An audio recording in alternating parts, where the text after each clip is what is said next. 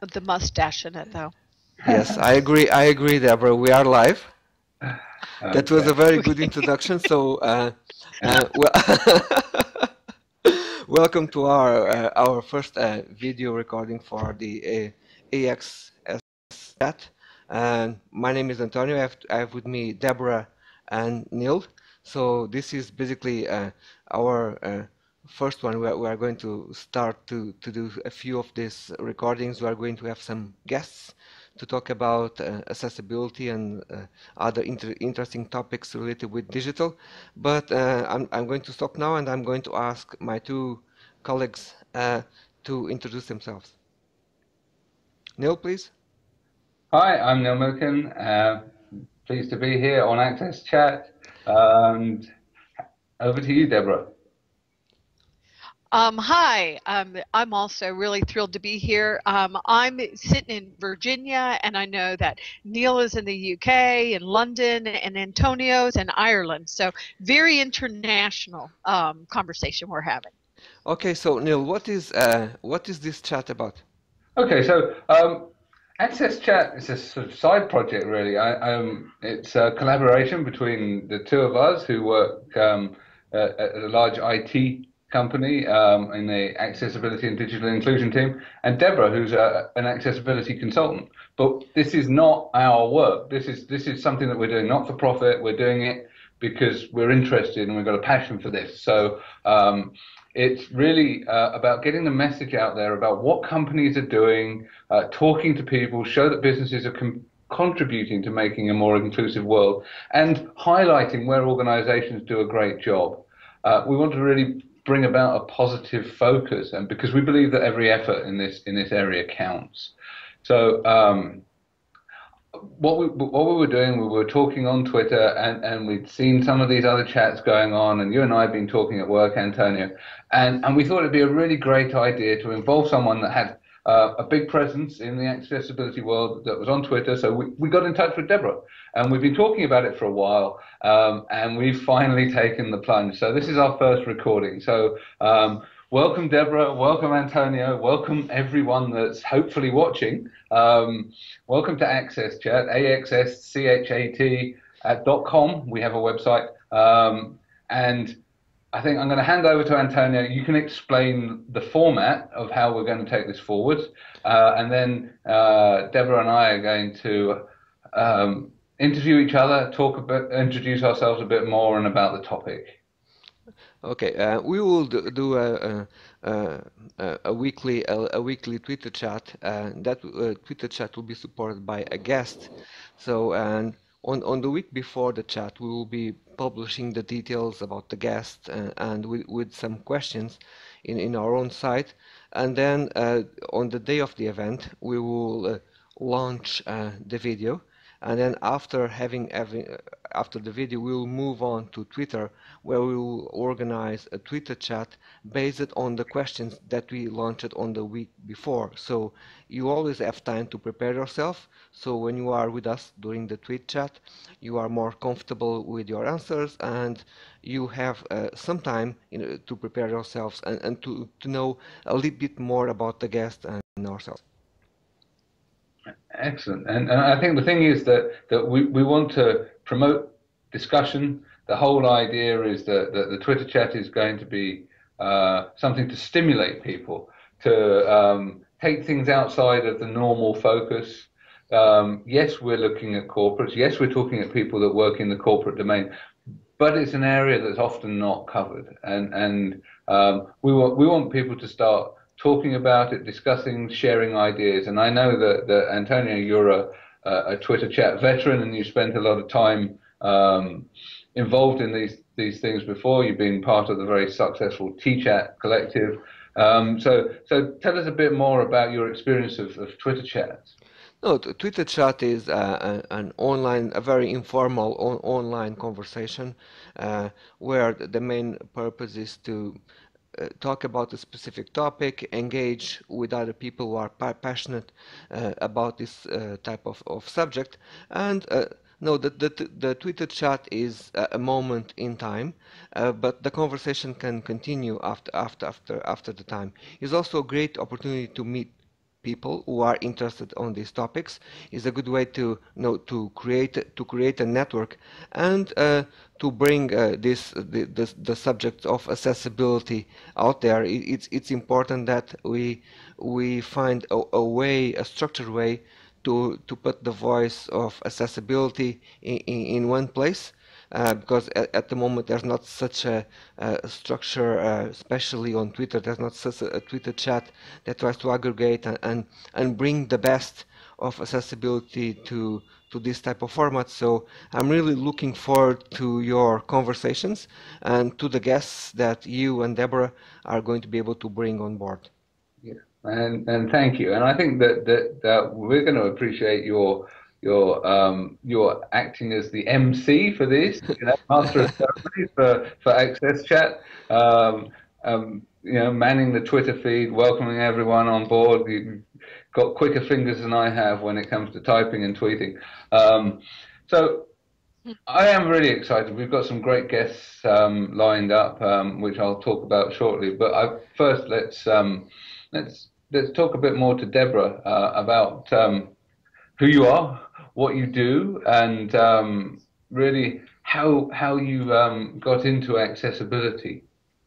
So, would you like to introduce yourself, Deborah? Yes, thank you, Neil and Antonio. So my name is Deborah Rue, and I own a company called Rue Global Communications. And what we do for a living is we make sure that we're helping move accessibility and disability inclusion forward. So I do a lot of work with countries, with large international organizations like UNICEF, and multinational organizations as well. And I do policy development and programs and just anything that's helping continue, further the cause. Very active with promoting the Convention on the Rights of Persons with Disabilities, even though the United States hasn't passed it. But also am a volunteer with G3ICT, which is very, very active also on disability and accessibility inclusion. And so, and I love social media. I just love social media. So I'm all over Twitter. I'm too active on it. I know I'm too active, but I love it. I wrote a book about it, Following Your Passion. And my passion for being in this business is my daughter. I am passionate about my husband, my daughter, and my son. But my daughter is 27 years old, and she was born with Down syndrome, and we were just told, oh, such tragedy. It's not a tragedy. My daughter's been a real amazing blessing in our lives and an inspiration for the work that I do. When she reached middle school, we were told once again by the experts that she wouldn't work, and I thought, not my daughter. And so I decided, as a technologist in the banking industry for many, many years, that I would start my own business. How hard could it be? Well, it's really, really hard, by the way. But and so I created Tech Access, TEC Access, and I employed people with disabilities. I had many technologists with disabilities, all different kinds of disabilities, and we helped corporations all over the United States mainly move towards accessibility. And as Antonio, well, and Neil, you mentioned this as well, had said briefly, many people think that corporations have made no efforts in accessibility, and it's just not true. Corporations are definitely in this conversation, and they're making some very interesting strides towards accessibility and disability inclusion. And it was interesting when Neil reached out to me and said, let's have a bigger conversation about this, and maybe a different conversation. Instead of bringing all the typical players in, why don't we talk to people that are actually in the trenches, doing the work, being creative, innovative, and making things accessible, and see how we can help up the conversation a little bit more. So very excited to be here in this venue. That's great. I mean, I think it is exciting. A lot of companies hide their light under a bushel. It's not something that they talk about. And also, I was very keen when we were talking about this initially, and I know you are too, that we've both come from an assistive technology background. Now, as opposed to accessibility, what we want, what the intention here is to talk about the broadest church in terms of inclusion. And I know that Tech Access, because I've been following Tech Access for more years than I care to mention. Funnily enough, our paths have crossed a few times over the years, but it's great that we're working together now. It's a broad church that you work with here, and that it's a wide range of things that we're looking at. So we're not just looking at the technicalities of web accessibility. Some of the things we'll be talking about, some of the people we'll be interviewing will be from organizations that take a completely different approach, or we'll be interviewing people about perhaps how they are doing things to help people on the neurodiverse spectrum, rather than just does stuff work with screen readers? Does it work with magnifiers? Does it work with speech recognition? All of those things are tremendously important. They're my day job. You know, this is what I do day in, day out, making sure that this kind of stuff works. But I'm also interested in looking at how we can strategically take things forward. And I know you and I have had lots of conversations about this, and you do a lot of work with big clients and the United Nations and stuff like that. And what interests me is how we can bring this conversation out into the open, and that was really my intention in persuading you to come in front of the camera. I found that one of the best ways to keep ourselves with the information that is happening in this topic is to follow specific keywords on Twitter, for example. And you came across a huge number of stories, and they are everywhere. And so I think this is a great opportunity to sometimes to go search for those stories and bring them here. What do you think about that, Deborah? I think that is a great point, Antonio, and I'm all about the stories, because if we make this just about compliance, which we are very guilty of doing in the United States, it's just about compliance. I don't think that we can really evolve with accessibility, and we're moving past that more these days. But it is about the stories, because I find that when I train people with developers, content developers, programmers on this topic, when you start bringing in the stories, or you bring in somebody that's a technologist that's blind and using a screen reader, and they're able to watch this person using a screen reader actually try to access their website or their software, then it becomes, oh, this is not just about compliance. This is about people. This is about the stories. So I think the way to up this conversation and to make it more and more important, and Neil, we've had lots of conversations about, if you're not blending accessibility into your process, you're not going to be successful. Many times at Tech Access, which Tech Access now is part of SSB BART Group, but many times when we were Tech Access, we would go in and we would help these multinational corporations, become accessible. And we would tell them exactly what to do. We would test it using all our assistive technology and technologists with disabilities, and it would just be so wonderful. And we would encourage them to update their policies and procedures, and 6 months later we would go back in and they weren't accessible anymore.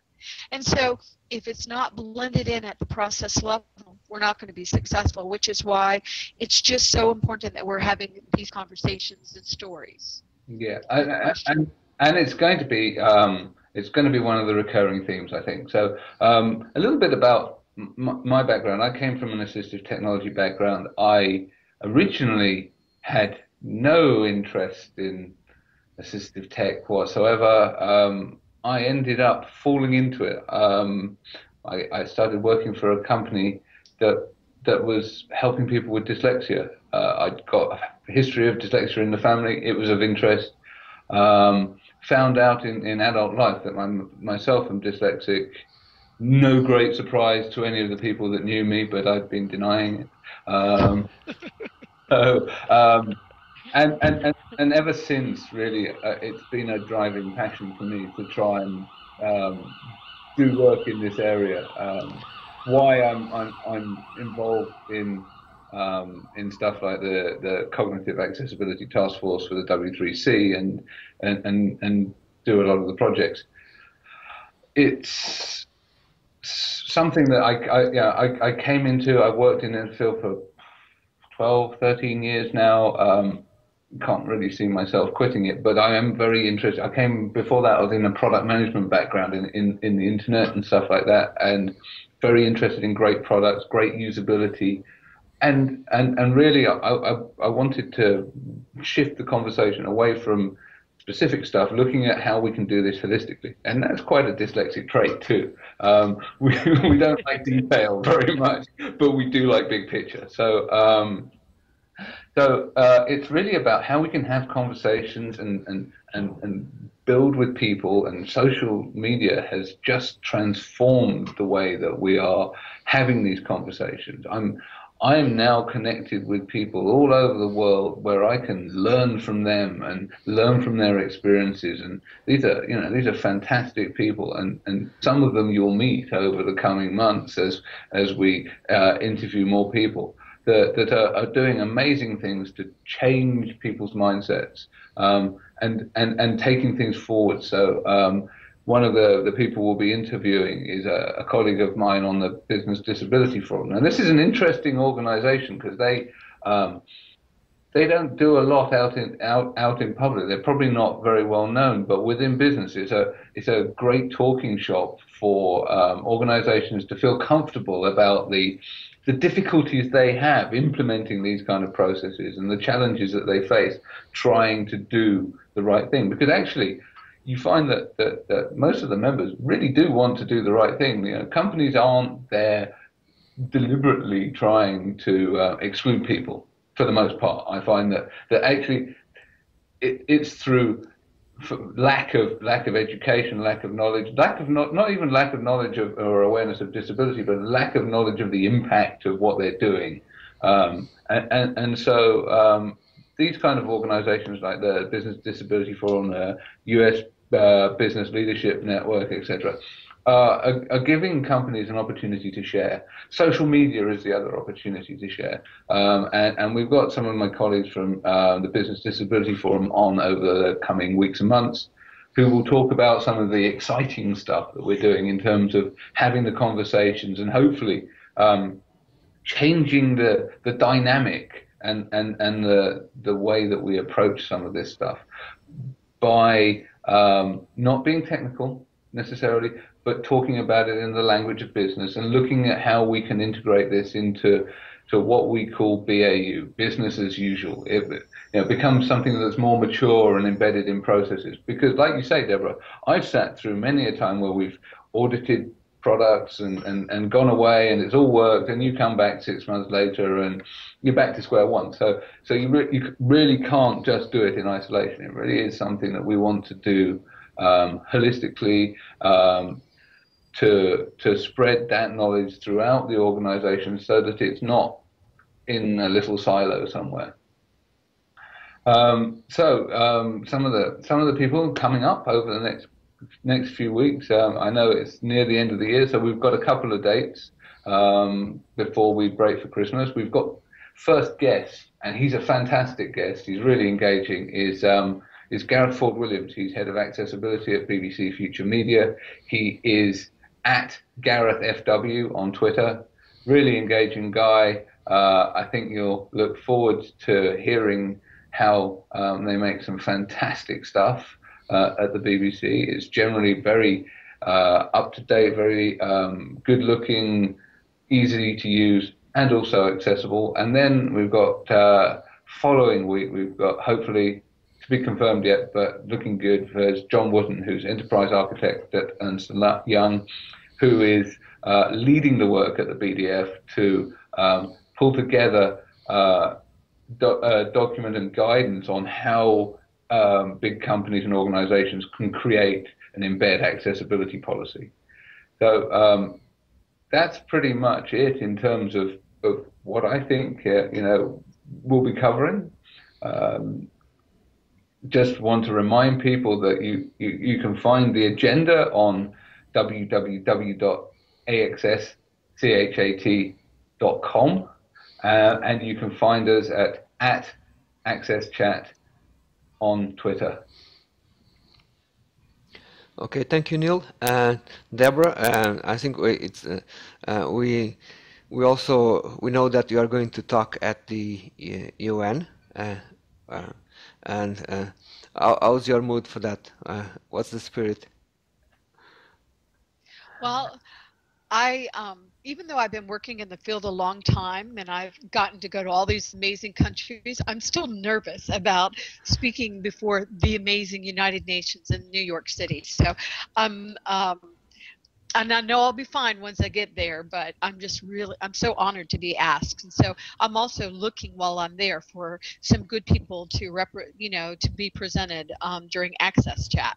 The day before, I'm going to do a presentation with UNICEF, who, UNICEF is really, really stepping up to say, we know we can do this. We're going to create policies. We're going to create guidelines. We're going to do training, and it's exciting to see organizations that big say, we're in, we believe in it, we want everybody to be included. I mean, obviously UNICEF's mission is to include, make sure that children have a voice and are included in society, and there are many, many children with disabilities. So it's very exciting taking this to the United Nations. So I'm very optimistic about where we're going, but I think we got to tell the stories. We got to make sure all of the voices are heard. Sometimes in the United States, we're bad about thinking it's only about the United States. So I think it's very important that we listen to everybody and we learn from everybody and see what's happening everywhere else. And so we also, I think all of us are part of IAAP, which is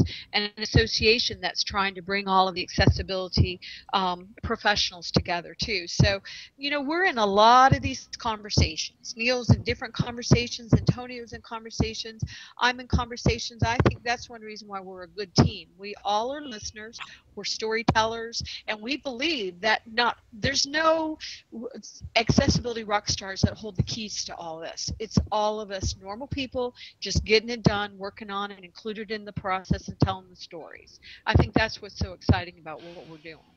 Yeah, I think it's the collective power of people taking it forward. So everyone contributes. Right. Right. Okay, I think we can close our first our first no video chat, and we look forward to have our first guest. And I would like to thank Neil and Deborah for being here, and we look forward to find you guys on Twitter. Okay, take Thank you. care. Thank you. And Antonio, Yes. before we close, can we just do one informal thing and make sure that we all say goodbye to Neil's mustache, which will not be here on our next Yes. No, Access it Chat. won't. You know, So, Okay. it's here for Movember only. It's a one-time only deal. for a I good cause. okay. Raising money for men's health. Okay, thank you. Okay, take care. Have a good weekend. Bye Thanks, bye. everyone. Bye bye. Okay, bye-bye. Oh, we had to make it funny at least, right? In case people were wondering. Yeah, Well, a couple of no. times you did twirl it. It's really funny. And of course, Americans would think, we think all Englishmen have mustaches like that. So that's really